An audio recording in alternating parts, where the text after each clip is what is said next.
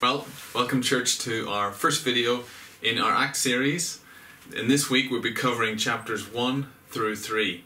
Now, in case you've missed the introductions at church, we are going to be spending, as part of our TBT, or our church family devotion, we'll be spending the next 12 weeks moving through this fantastic book of Acts. It's all about sea journeys, shipwrecks, frontline missions, big cities, mob riots, everything is in there. But it's actually, well, it's really though about two things. It's about Jesus carrying on his work of salvation. Luke, as he writes his two volumes, the Gospel of Luke and Acts, is very clear that when Jesus came, and he records the events of how Jesus dies and bears man's sin before God, pays for it, finishes the work of salvation, and resurrects from the dead. Luke is then clear when he begins his second volume now in Acts. He says that was all what Jesus began to do and teach. Jesus ascends, but he doesn't stop being active and involved in the building of his church. Just as he promises, I will build my church. And so this, you will see throughout this book, Jesus very intentionally, very much involved, building his church as we move through these chapters. And the second thing this book's about is the church itself. We get a frontline seat. As I said, this week we will be moving through chapters 1, 2 and 3, and I encourage you to read these throughout the weeks, however you break up your day or your studies. Read through these chapters, noting down everything, drawing out from the text everything that it teaches you about Jesus and his carrying on this work. But also look specifically for what it tells you about being the church and the power that the church has. That's going to be our point for this week, specifically on this point 2. The power, its source, and its use. Alright, as I say, this is my first video. My intention with these videos is not to replace your study or to do it all for you. That will be clear, I think. I simply want to introduce the text each week and give you a little bit of an idea of the overview, a little bit of a structure. I find this helpful when I come to study something, if I already know a little bit about the passage, how it's broken down, and I may even be able to provide some visual aids along the way. Alright, that being said, let me give you that very brief overview of the first 3 chapters. My aim is now here to do this each week, to move down through on this side all the events of the chapters, and then to show over here, just to give that overview of that work that Jesus is carrying on. As you read, the first chapter is very much, how would you say, very foundational. Before things really get going, it's about getting ready, getting the disciples trained up, that they know that they really have witnessed Jesus alive, and that he has trained them about the kingdom and the right timings of things. And having had them trained, he then sends them out, tells them that they'll be going out and bearing witness about him, and then he leaves them in the ascension, leaves them to the work. And the first chapter really just rounds off with that 12th disciple. Judas is gone, Matthias is now brought in, the 12, that core team is now complete, and they're ready to go. And from there, it moves into 2 chapters which are really showing examples of ministry, how would you say, sermons. They've been given the option to do these sermons because there's been a miraculous event. So it's miracles and messages, I've called that, these 2 chapters, and you'll see there's a new community is formed.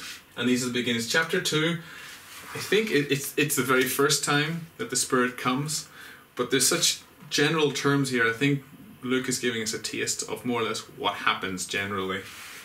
And in chapter 3, which is our focus passage, there is the event which focuses around the temple and will lead into next week, which is a lot about persecution. These 3 chapters, get ready, go, is how I've said it. And you can see Jesus is beginning to get things going, so the pattern is not yet evident, but he starts with the disciples and he's moving out into that immediate area of Jerusalem and the Jews that are there. After the first sermon, there's 3,000 brought in. After that, there's another 5,000. And the numbers become, I think, too big to count beyond that. So certainly this is an explosive start, and it has to be deity behind it. There's the overview of the 3 chapters. Jesus does mention, up in chapter 1, 3 kind of boundaries, 3 geographical boundaries. He says, you will be my witnesses in Jerusalem and Judea and Samaria, and then in the end of the world. And I think this sets a kind of a geographical tone to the book. And we'll be able to see as we move through him breaking through those boundaries. And I thought that therefore it might be good to show some maps along the way. My first map then is just a little one about the Jerusalem itself, because it's here where the events this week take place. Here is Jerusalem, the city walls, and you'll see here is that central part of the temple. The court of the Gentiles, the big one, and then the inner courts and the temple itself. I've noted also possible location of Golgotha, where Jesus was crucified, and possibly where he was laid in the tomb. These should just, I think, always be in mind as we go through this book. Here's the Brook Kidron.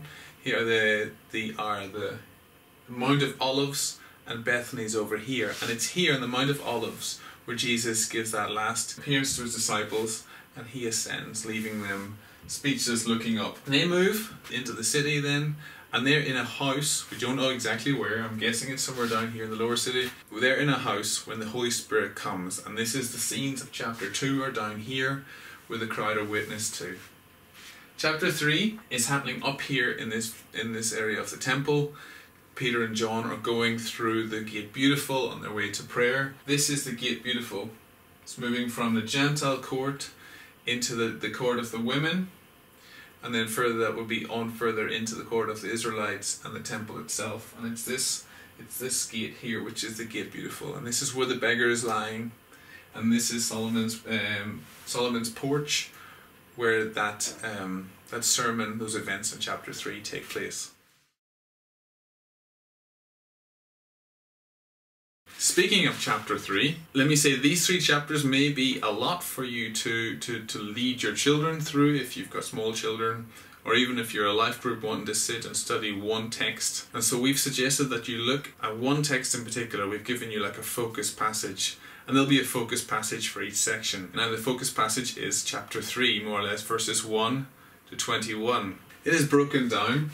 Chapter 3 is broken down so it has got at the beginning a narrative, and then an account of a healing of a lame man, as we said, and then there is a massive crowd drawn to this event because this guy was possibly lying there for 40 years. He is definitely a VIP, and that gives Peter the opportunity to deliver another sermon. Now if you're leading your kids through this will be the easy bit, I think. Sometimes the sermon is a little bit more difficult. But when it comes to the sermon, I suggest just look for the point that Peter's trying to make. What is the argument he's presenting? And I believe it's in the form of a timeline. You can study this for yourself. He takes them through the fact that this event is connected with Jesus who they crucified. He then says that God raised Jesus from the dead and glorified him, and it's this Jesus that has healed this man. This same Jesus that will return, that is planning to return to restore all things. Peter takes this moment, this miracle, to point to the fact that, hey, you guys are in this timeline, you're in this series of events. This is Jesus working, and that means you guys are guilty because you killed this Jesus, and it's God that has raised him from the dead, and so you find yourselves guilty of crimes against God, against God's Holy One. And so Peter's saying this power that's displayed in this event is an indication of your guilt, but it's also an indication of the fact that there is a salvation on offer for you, because this Jesus, as we said, the last event on the timeline, is aiming to come back and restore guilty man. And so this is the true power. This is like a little window into the big plan of God. This is a little foretaste or an insight. But this idea of God coming and restoring guilty man and fallen creation is the big news that Peter wants to tell people. And so there you go. Take a look. If you've got children, maybe you just simply get the point across that Jesus is alive and he is active. He is in the power that he is manifesting through his church. It shows the fact that he is alive. I hope and I'll be praying for us all as we move through these books, these chapters, sorry. Take a note, simply as we said, what Jesus is carrying on his work and what it means to be the church.